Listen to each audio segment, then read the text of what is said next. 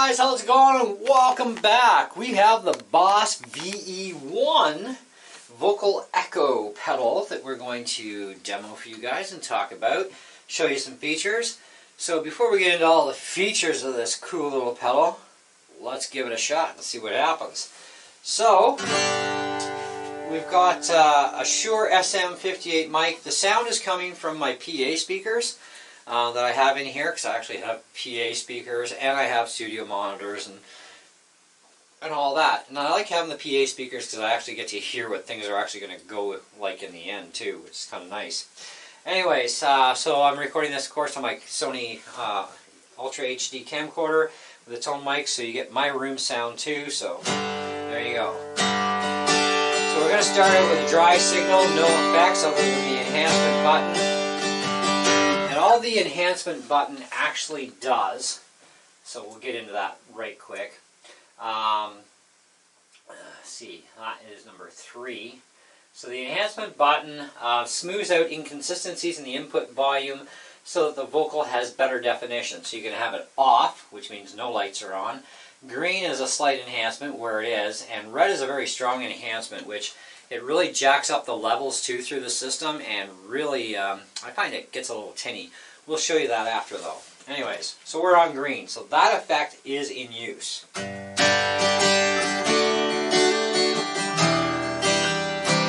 just a dry signal. I wanna serve you, Lord, for the rest of my days. I want to be like Jesus. I want to make the lame to walk and the blind to see. Open up the prison doors and set the captives free. So that's very dry and very boring and dull, and it's like bleh. But I mean, if you're recording, you probably will want to go in dry to your recording software initially and then do all your enhancements later. But if you don't want to go through all that torturous fun and pain, and you just want to do things, or you're playing live, you're going to need that effect now kind of thing, right? So let's turn on the first level effect. Now I've picked a favorite that I like, and I've set the level where I want it to be in the tone definition of it. And let's do her.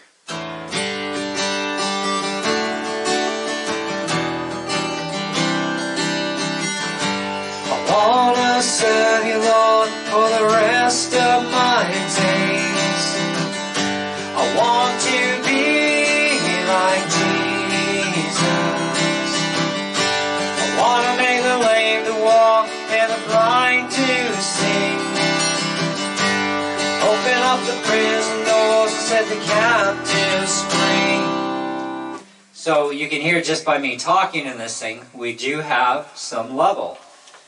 And I actually want to bring my vocals up a bit more, so I don't want to overblast, but I want you to be able to hear what's going on. I actually turned my guitar like way down, because I checked my last recording, I'm like, no, we got to turn the guitar way down. I want to serve you, Lord, for the rest of my days. I want to be like Jesus. So it is a totally different sound you get. Now this doubling effect, which is pretty cool, you just instantly clone yourself. I want to serve you, Lord, for the rest of my days. I want to be like Jesus. I want to make the lame to walk and the blind to see.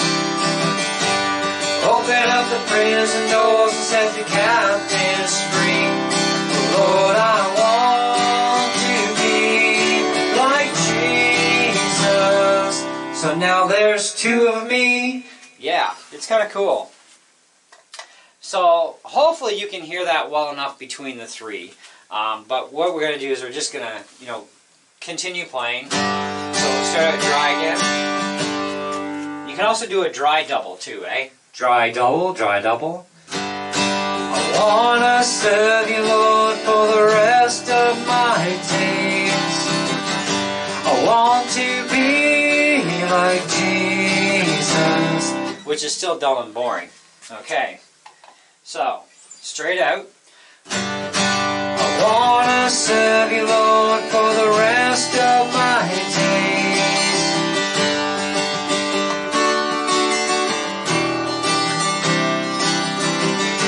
I wanna serve you, Lord, for the rest of my days. I want to be like Jesus.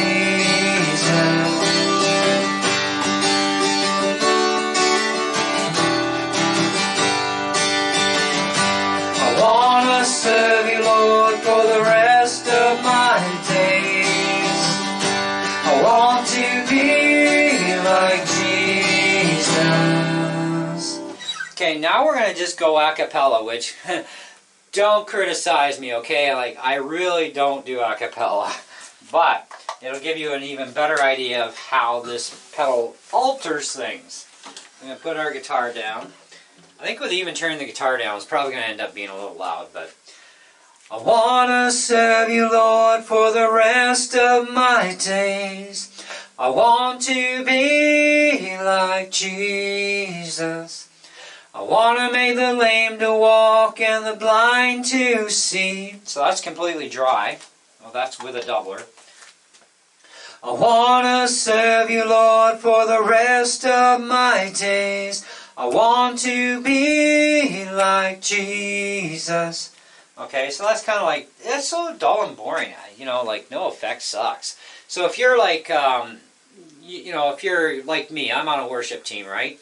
And, you know, you're going through the PA and you're trying to lead people into worship. Dull and boring is dull and boring, so you need some enhancement in your vocals, right? But if you're even a regular musician, regardless, you need to have something in your voice to weten it up. Reverb, reverb and delay mix, that sort of thing. Never straight delay, but I guess if your song does it, whatever. I'm not a big fan of straight out delay. But anyway, I want to serve you, Lord, for the rest of my days. I want to be like Jesus. I want to make the lame to walk and the blind to see. Okay, so let's double it. I want to serve you, Lord, for the rest of my days. I want to be like Jesus. I want to make the lame to walk and the blind to see. Open up the prison doors and set the captives free. Oh Lord, I want to be like Jesus. And before you sing, clear your throat too. It really helps. There we go. I want to serve you, Lord, for the rest of my days. I want to be like Jesus. So you can rewind the video and check it from start to finish on what we just did a cappella. Okay, so let's get down and pop a squat on the floor so we can play with the pedals with our fingers and go through some controls for you. So we're going to start out at the beginning, and we're going to go 12 o'clock. Now, this has like a pitch control system in it, okay? So kind of like a hard auto-tune because nothing to automate it. That's the one thing I really love about the VE-2 pedal from Boss. Fully automated pitch control, instantaneous. Nobody even knows it's on. They just think you're a fantastic singer because you're singing in perfect pitch. Because it auto-senses the key too that you're playing your instrument in, and it puts everything together. So that's one thing that doesn't happen here. So this is a little different, but it did come out probably first. So this is a nice pedal. Either way, it does a fantastic job. So we have pitch correction here, the way we can play with a little bit. 1, 2, 3, 4, 5, 6, 7. Okay, so let's turn that on. 1, 2, 3, 4, 5, 6, 7, 8, 9, 10. So if you're going for this sort of mechanical voice sounding, I wanna serve you, Lord, for the rest of my days. I want to be like Jesus. I want to make the lame to walk and the blind to see. Open up the prison doors and set the captives free. Oh Lord, I want to be like Jesus in every way. I want want to make the lame to walk, I want to make the blind to see. I want to make the lame to walk, that's off. Okay, I want to make the lame to walk and the blind to see. It's kind of, I'm not a fan of the pitch control thingy, but it can do some neat things if you want to change some things about your song to make it sound kind of a little weird. Okay, because we want to make things a little weird, I want to be... It's kind of neat. Ah, you hear that waver? Ah,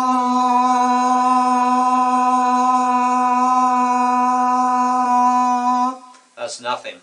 Ah, I want. You can hear the ticking too. I want to be. I want to be. I am going crazy. So it's kind of a weird thing. You're going to have to kind of figure that one out on your own. I personally don't like the correction, so it'll be off for me all the time. But I don't really need pitch correction in my vocals anyways, except for certain things. I'm working on a Cutlass song that I'd like to be able to sing that second verse, but I won't be doing it with this kind of a pitch control. I'm going to need the VE-2 pedal to get away with that. Or just train my vocals to get to that level, which is a lot of extra work. And I like to kind of cheat some of that work.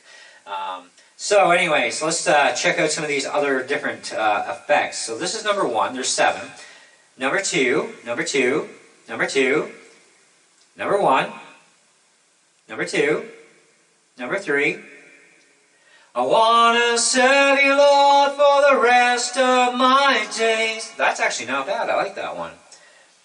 I want to serve you, Lord. 1. That's like a lot of extra, like, big haul, right? You're in an auditorium today. 1, 2. I want to serve you, Lord, for the rest of my days. You got to kind of find the right one for your song, right? 1, 2. I want to serve you, Lord. I want to be... That kind of... I don't like that one too much. But you can also change the amount with the level of how much you get. I want to serve you, Lord, for the rest of my days. Which is kind of over-swamped. I want to serve you, Lord. That really cuts it back on that one. I want to be. I want to be. I want to serve you. Let's double clone ourselves. I want to serve you, Lord, for the rest of my days. Holy, holy one, I want to be. I want to serve you, Lord, for the rest of my days. I want to serve you, Lord, for the rest of my days. I want to be... You got this tone characteristic. Changes a little bit of the characteristics of the echo, right? It's kind of like a tonal control in a sense. So they call it tone. I want to be... I want to be... I want to serve you, Lord, for the rest of my days. 1, 2, 3...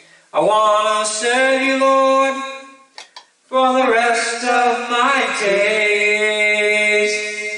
I want to be, I want to be, I want to be. I want to serve you, Lord, for the rest of my days. I want to serve you, Lord. I want to... Oh, that's bad. That's dry. We turned it off. Okay, we're back on and we're live, coming from somewhere in the world. Okay, so the foot switch, of course, is changing my double on and off. Now you can use a dual foot switch, so you can go through your favorite memory presets that you've set up yourself. So you can program, I believe, about 3 different presets and just scroll through them, right? So if you have like some songs set up, and you know, a couple of them use this one, a couple of them use that one. Really easy to use a foot switch instead of trying to lean over and bend, especially when you're blending songs one into the next. You're flowing your music.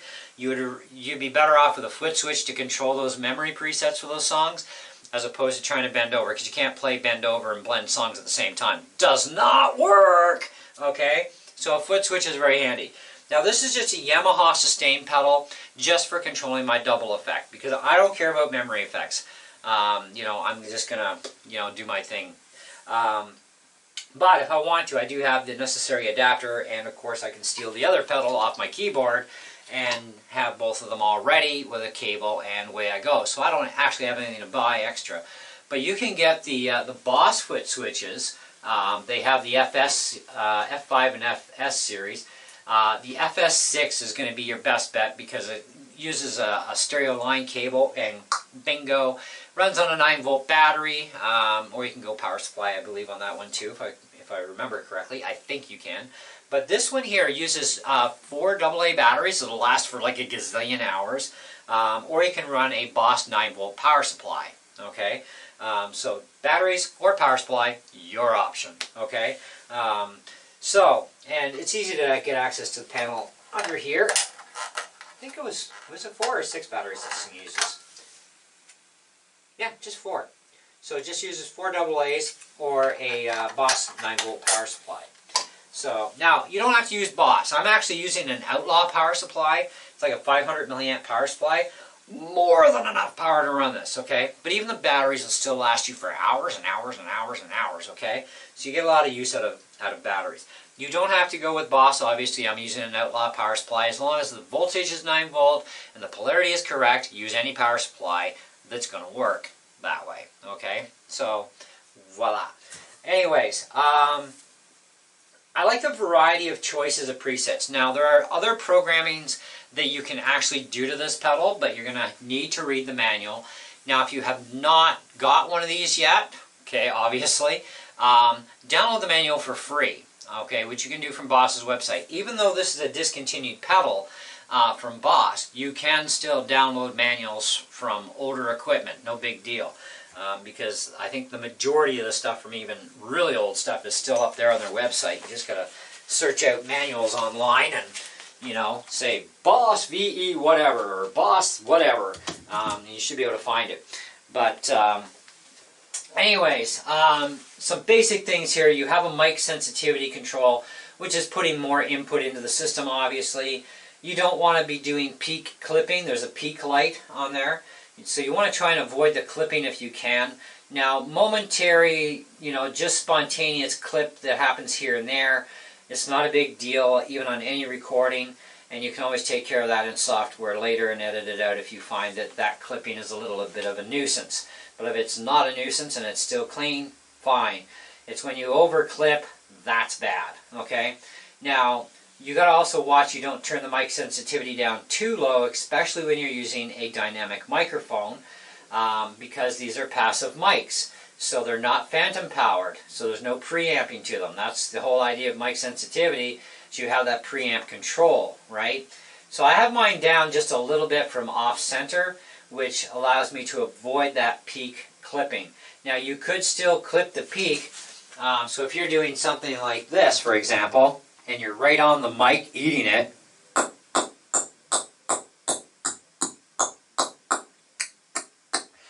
okay, you might set it off here and there. That's not an overly bad thing. It was just the odd one. As long as it's not popping your tweeter kind of sound, and you'll know when you hear it, okay? Trust me. Then you know that's bad. So you're going to have to move away from the mic further, and that peak light won't come on. So you will find where your best suitability is with dynamic or passive mics, to where you should be for distance from them for proper singing, also to properly EQ your voice. So, and everybody's voice is going to be different. There's no industry standard of, this is where females sit for bass, mid, and treble, and this is where males sit for bass, mid, and treble. That's bullpunky. Anybody who tells you that, tell them I call them a liar, because they are. Because everybody's voice is different and unique.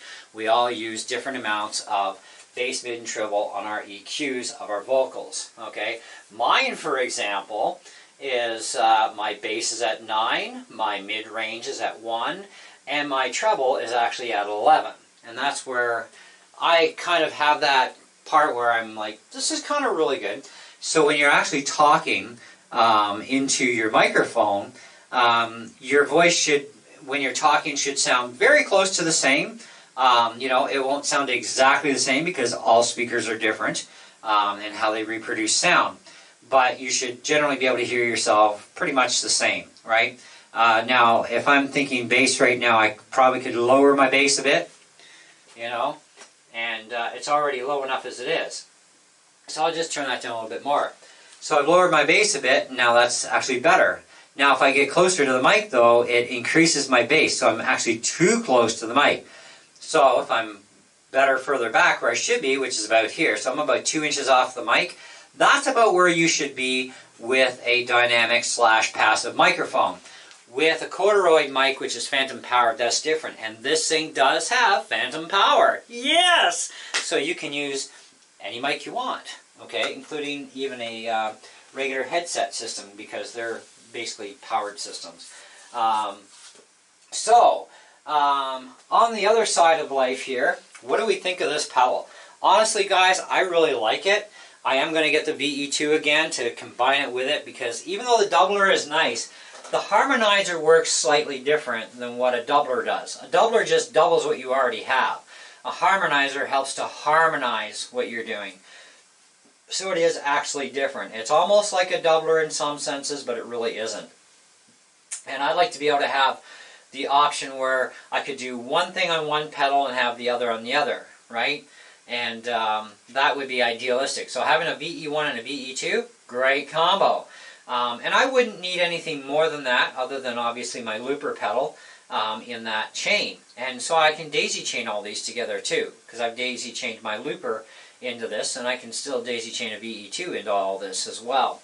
And pedal order will actually matter, by the way, for your vocals if you put the VE-1 first or second over the VE-2. Now, if you don't need, you know, sophisticated toys, like I've had the Voice Live Extreme 3, I believe it was, the really top-end one, like it had all the toys. And I'm like, that's a little overkill, but, you know, because I really couldn't, in the end, I really couldn't justify the amount of money because I'm not even going to use like a third of what's in that thing. But there are people who will, and that's perfectly fine, you know. And I've tried another Voice Live system as well. Really didn't care for it too much. Again, there's very little in there that's useful. Having a straight just looper pedal, though, is kind of useless. You need to have something to wet in your voice, and that's the whole idea behind harmonizer pedals and echo pedals or reverb pedals.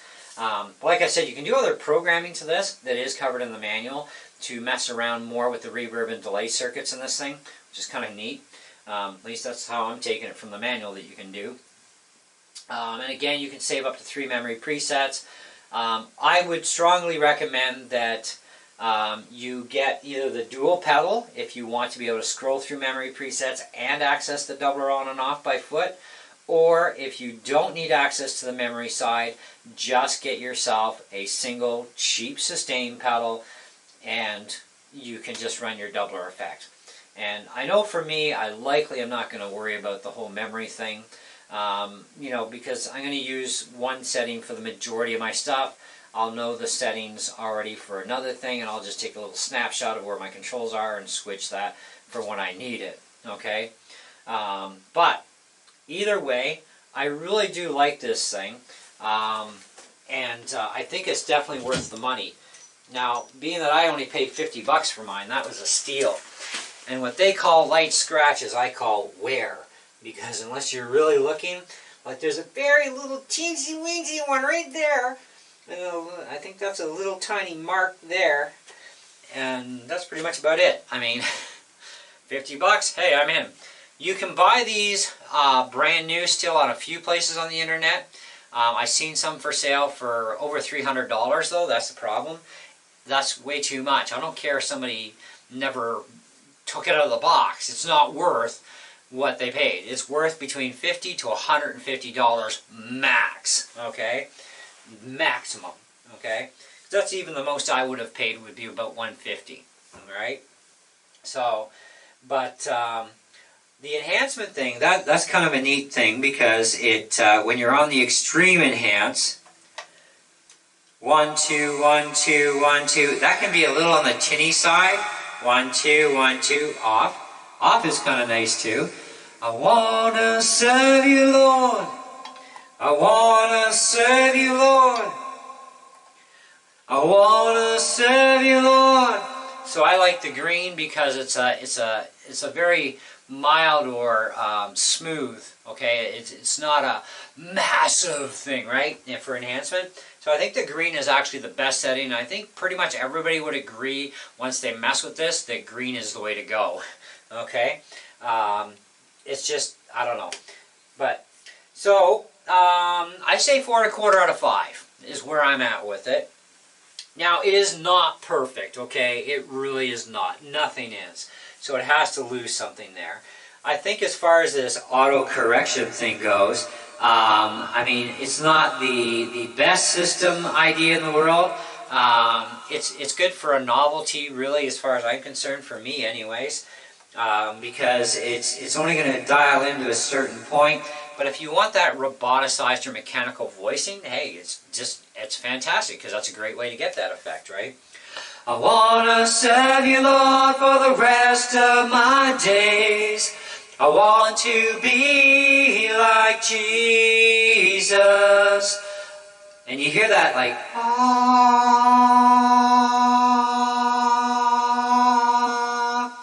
There's nothing there. Ah. That kind of throws us out of pitch a bit.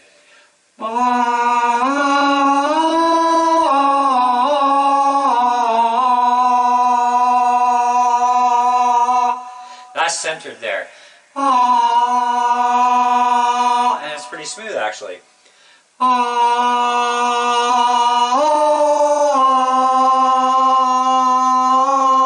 Does add a little bit of extra enhancement, so I guess it's not completely useless. So either way, we're still at 4 1/4 out of 5. I don't care. None of my score, by the way, is based on what I paid for this thing, even though it was a fantastic deal at $50. I still would have paid up to $150, and I think it's worth that, but no more. Being that it is a Boss device, I mean, hey, it is quality built, that's for sure. It's going to be rugged and everything, so you don't have to worry about it. Now, as far as, you know, the tone control, I'm really still kind of trying to figure out this tone control a little bit, but, you know, it does have some changes, more drastic on some effects over others. I want to serve you, Lord, for the rest of my days. I want to be like Jesus. It kind of picks tones in your voice where it kind of pops them more and then less on others in your pitch. So that's kind of a really neat feature. So you're going to have to kind of mess with it as well. But in my books, it's still a really awesome pedal. I really think it's a very useful tool for anybody, whether you're playing in church on a worship team and you're a worship leader or another vocalist, or, you know, you have a few vocalists that have this, because, you know, vocalists really should have some wetness to their voice.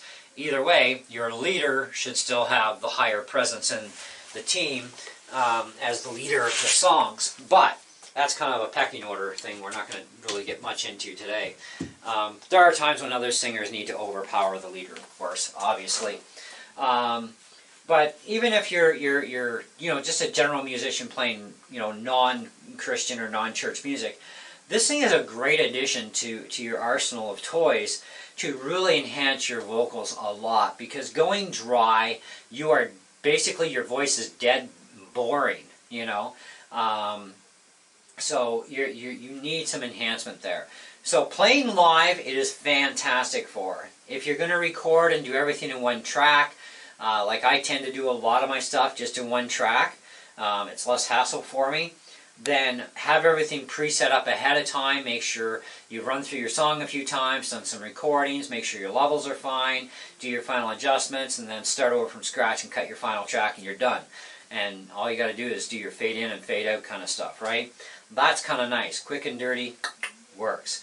For playing live though, fantastic. Fantastic item. It's definitely going to make you sound way better when you've got something in your voice other than dryness, okay? So, definitely a bonus there. Anyways, let me know what you guys thought. I'm not an a cappella singer, so don't get on me for that.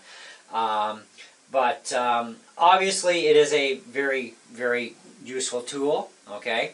And will definitely help you out drastically with your performances. So anyway, other than that, you know, that's it.